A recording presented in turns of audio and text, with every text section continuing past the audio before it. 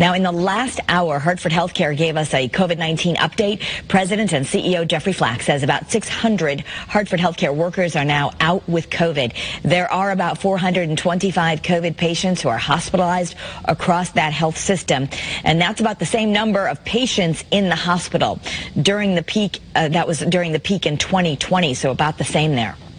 But at the same time, it's very different because the people we're caring for today, it's under very different circumstances. There's significantly less people who are in critical care. Flaks did go on to say this is a fluid situation and hospitals are taking things one day